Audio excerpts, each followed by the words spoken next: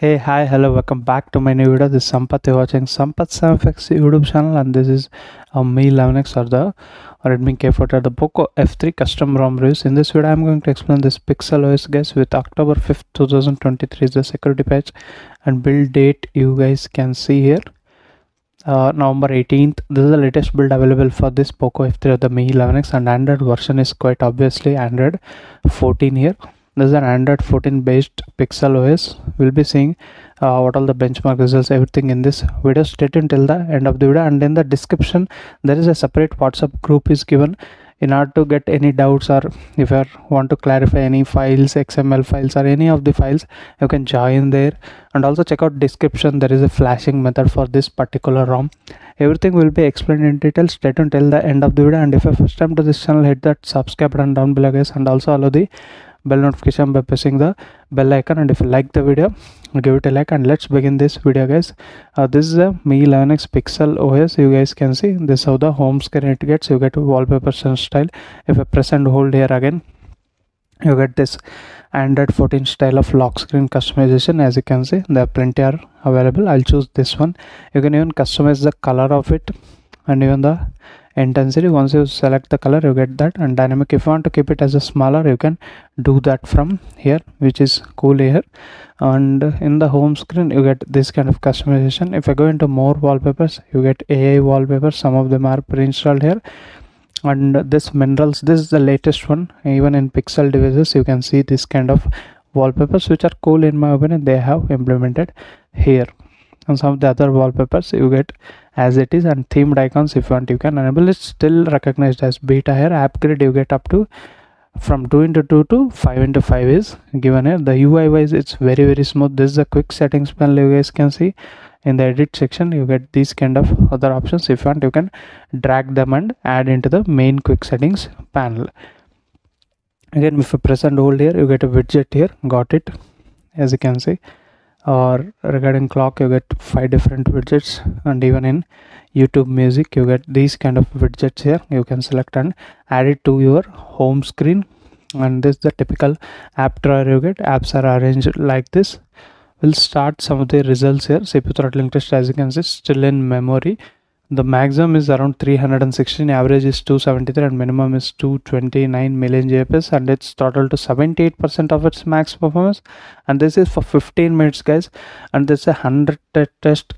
I really like the output, whatever the result I got, but it is not the best what I got. And DRM information, again, you can see level 1 certified, such that you can watch all the OTT application in high definition resolution. That's not going to be any problem here. Even the safety net status also will show you that. As you can see, it will get passed. You can use all the payment applications like Google Pay, Phone Pay, whatever you want to use, those going to work fine. Let me change the wallpaper. It's a little bit duller here. Minerals, will keep this one. Yeah, you can also see the preview from here. As you can see,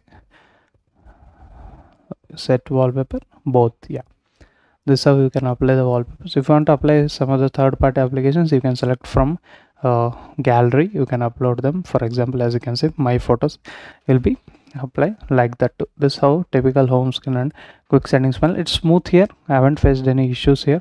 You also get that small notifications whenever you turn on the torchlight and all.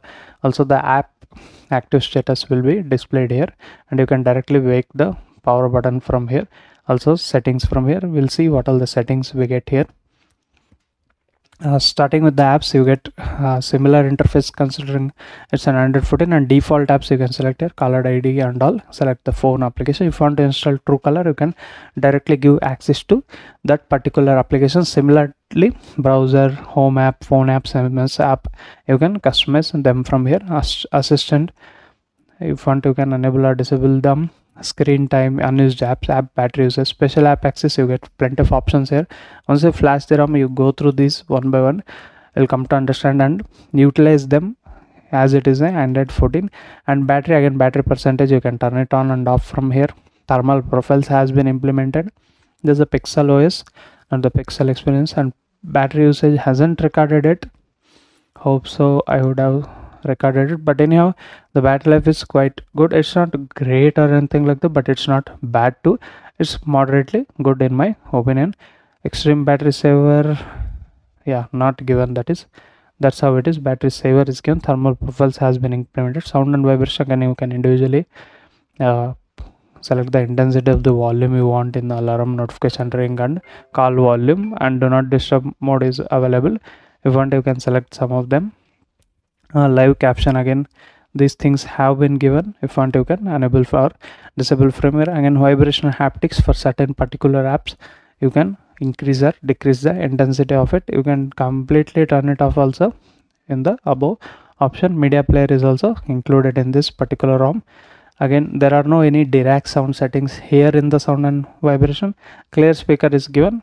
Moving into display, again you get a brightness level and adaptive brightness is also working fine. Lock screen, again you get these kind of customizations here. Lift to check the phone, if you want you can disable that. And double line clock, these are the other things you get in the lock screen things. And screen timeout, you get up to 30 minutes. Dark theme, again it's not in pitch black, but due to the wallpaper it's in pitch black condition. Display size and text, if you want you can customize them further. If it is looking a little bit smaller, you can increase them, or even the font size also you can decrease or increase. And even if you want a bold text, you can enable or disable it from here. Night light feature, again you get both schedule option and intensity of it. Colors, again you get plenty of options. I kept currently boosted. And auto rotate screen, minimum refresh rate can go it to 60, maximum 120, low power refresh rate keep it 90. Tap to wake is also given. DC dimming is also included in this particular ROM. Again, wallpaper and style, I have shown this one.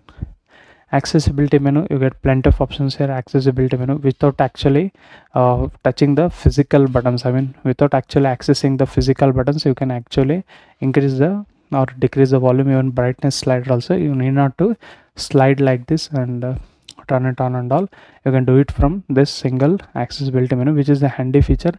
And other things like display size and text and color and motion, sound notifications and sound amplifier, select to speak and live transcribe, these things going to make a huge difference once you flash this ROM. I definitely urge you to go and check these options. And security and privacy, again you get just fingerprint unlock, no face unlock or anything like that. There is no even app lock pre-installed in this particular ROM. Hope so in the upcoming builds they will have.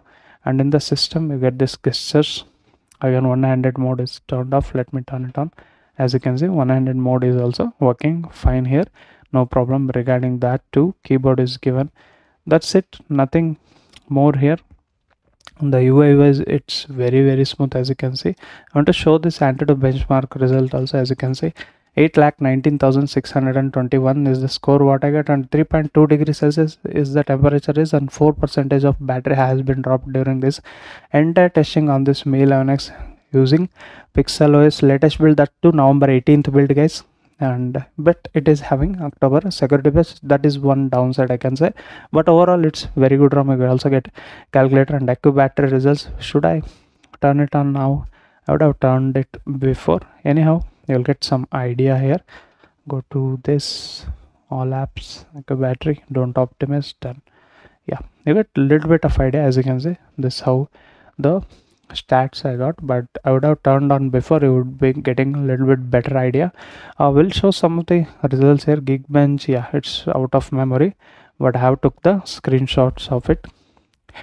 As you can see, this is the Antutu benchmark result, and this is charging rapidly. I mean 33 watt charging support is given in this particular ROM. And this is the Antutu, sorry, CPU throttling test, that to 100 thread test, guys. And this is the Geekbench 6 scores, 1143 single and 3,350 is the multi-score. And Android 14 links 4.19.297 Twilight version 2 kernel has been used in this Mi 11X or the Poco F3 or the Redmi K40.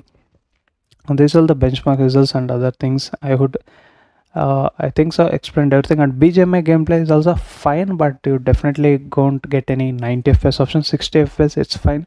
I tried playing them couple of matches here as of now, but it's not a gaming ROM and everything like that, but you will still get a smooth experience in the ROM. User interface, everything is smooth here. Let me show the fingerprint unlock. As you can see, it's quite fast. Face unlock is simply missing, and this is how the lock screen you get. As you can see, this is completely customizable now. You can keep it smaller and make it dynamic, and also you can change the themes of the lock screen. That's the Android 14, guys.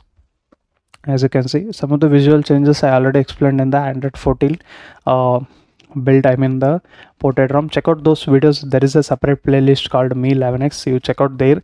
I've made plenty of videos based on this Mi 11X custom ROMs and some of the reviews and how to install Gcam. Every videos are in my playlist. Check out, guys. And also, if you're still not subscribed to my YouTube channel, hit that subscribe button, guys. Join the WhatsApp group for further more questions, and if you have any specific questions, comment down in the comment section. I will be answering them within 24 hours. Thank you for watching this video, guys. We'll meet you with another interesting video. Until that, keep smiling. Bye bye for now.